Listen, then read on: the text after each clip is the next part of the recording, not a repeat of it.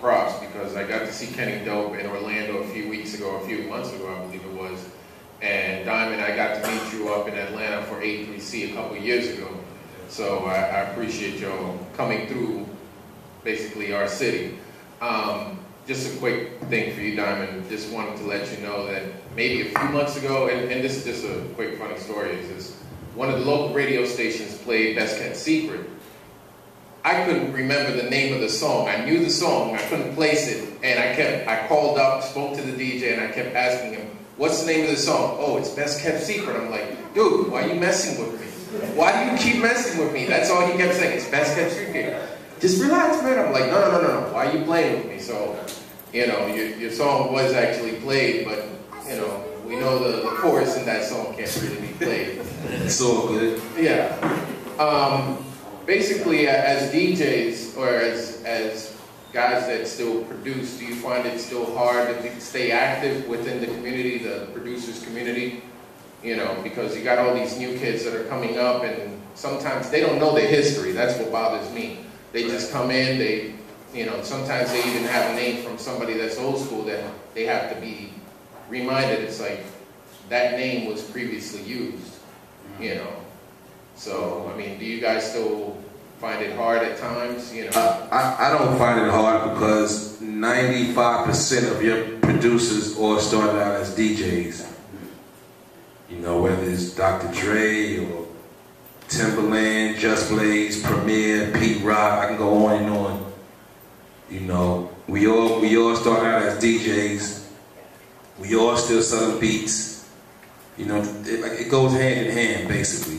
So I personally don't see no pressure from it. It's like we've been doing this. You know, when we were DJs, the mixer was our sampler, so to say. You know what I mean? And that's why most producers start off as DJs. It's just a continuation of that. I also feel that it's separated into two. You got people who make beats, and you got people who produce records. You know what I'm saying? We come from a school of people that produce records. A lot of the people that do records now make beats. It's very different. You put that same person in the studio with an MC or a singer, they can't produce the song. They just made a hot beat. You know what I'm saying? So that separates, and you know what? If you listen to the music, you listen to the old stuff, and you listen to the new stuff, you can tell. You could tell who was in the studio or who emailed the beat over, and they sent their Pro Tools file through the mail and all that kind of stuff. You know what I mean? And that's a major issue right now with music, is we have the technology, we're able to transfer this stuff back and forth, but what happened to the days of being in the same room with your boys and creating some classics? You know what I'm saying? And you know, when I did the Raekwon record, I was trying to get them there and like, yo, this is what we gotta do. You know what I'm saying? And people's schedules are crazy, so it's nuts, but you know, we gotta do that. You know what I'm saying? And a lot more, and you're gonna see the difference in the sound. You know what I'm saying? When I did my album with Rashid, it's in the studio, right there. We're cutting it, we got it on film, and you can see how it takes place and all that kind of stuff, you know what I'm saying? So, there's two sides of it. And just one more thing is basically something that Premier actually said on one of his records, or Gangstar, basically regarding people violating, you know, regarding putting the samples out there. I mean, do you give some of the new, I guess you could call them new age DJs, you know, the ones that can go online and look for certain samples, I mean, do you give them a pass, or do you kind of, you know, does that take away from them? Because, you know, as we know, you can go online, Discogs, there's quite a few websites, they pretty much give you the samples and you can hunt them down, and if it's available as an MP3, you know, I mean, how do you determine, I mean? If I was 16 or 17, you know, and just had a knowledge of music in my head, yeah, I would go on the internet and look for music, no question. I mean, I do it now. I don't, it's just the time period you're from. You know, just because I can remember going to a record store and buying a 45, I wouldn't hate on you know, somebody younger than me who never experienced that, or, you know, all he or she might know is to go online for music. You know, so it's just technology. Some producers, you know, really eclectic types, feel a certain way about people who I call it virtue digging.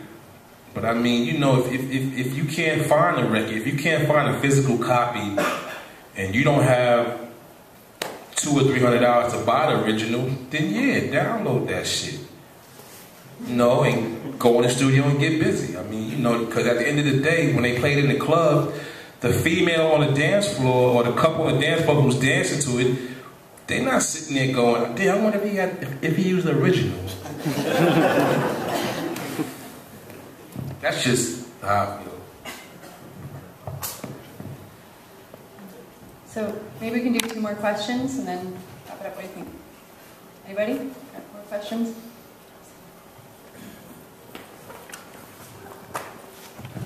When you guys started out producing and making your records, was it the club play by the DJ that got the exposure for you guys to take it to another level, let's say like with a record label? Man, there was times that records were just on reel to reel and we used to play them in the club. Absolutely, you know. That was our acetate, that was our test. That was our way to see if a record was gonna work or not. That was our way to see if it sounded right. You know what I'm saying? I remember I still have 1/4-inch reels with people's promos on it, you know, that people used to bring to the club to test. It was straight out the studio, right onto the reel at the club, and you tested it. You know, and there's a lot of records like that. Like I still have the Black Moon joint like that. You know what I'm saying? That I got from Nervous. You know, that they came right from the studio, right to the club. Yo, test it. Boom. And it was on. And it worked. You know what I mean? So, yeah, that was our way. There was a lot of labels did that. You know what I'm saying? A lot of labels actually used to make acetates for DJs to test before it was even a promo copy of it. You know what I mean? They were acetates, which is a lacquer record that you master off of just to listen to it. You know what I mean? Or play it in the club. Basically the same thing Kenny said. You know, what would take the place of an acetate now, I guess, would be something like DigiWax. It's the same concept. You just want to get your music out to as many people as possible and have them played in the club and just try to get the crowd's response to it. That's about it. I guess my question is, with the passing of James Yancey, there's been a flood of amazing producers, and I just wondered, like, who your favorite new producers would be. Like, Self-Titled just released the 1990 Now, which was a throwback to the 90s sound with Buck Wild producing the whole thing. But now we have producers like M Phases, Ill Mind, Slop Funk Dust, Della, Moo, I mean S1, the list goes on, and there's just so many super producers, and I'm Spinner, like Kev Brown, and I just wonder are you guys familiar with these cats, or oh yeah, know, definitely, because you know I'm still a fan of the music. Yeah. You know, if I hear something that touches me, you know, I'm going to read the credits at some point. Yeah. Make it my business, you know. So I'm still a fan of the music. I guess the question is, do you feel like, I know there's obviously the mainstream versus the underground, but do you think that the type of, like, the boom bap type sample music will ever reach that type of masses again? Because now the younger audience actually does love this dope classic hip hop, the jazzy hip hop. They're not even on the radio. I'm gonna tell you something. I was with Scratch, and we went to see Busta Rhymes in the studio about 5 weeks ago. Your Answer his album is ridiculous, and he's going there with it. Let me tell you something. We were there probably 2 hours. He played like 3 albums worth of material, and everyone was better than the last one. It's amazing. And he busted his back. Like, we've been wanting Buster to be Buster for a minute. He's coming back hard.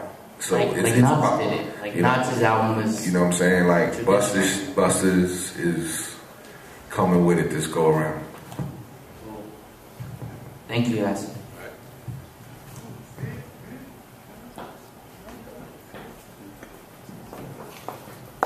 Can I get a round of applause for our special guest?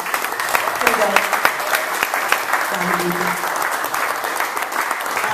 I also want to thank really quickly Blenda, Chang, thank you so much guys for hosting this, putting everything together. Special thanks to the Red Bull Tampa team, Kelly, Tori, everybody in infrastructure, everybody on the Wings team. Thank you so very much. We appreciate you guys.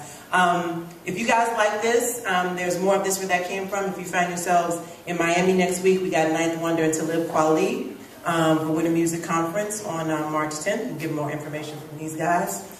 And to learn more about the Red Bull Music Academy, also hit up Blenda, hit up Chang. They can tell you how to apply to be a part of the 2-week program in Tokyo this year. So if you haven't had a chance to check out the computer, check out the handouts, make sure you do so. And thank you guys for coming out.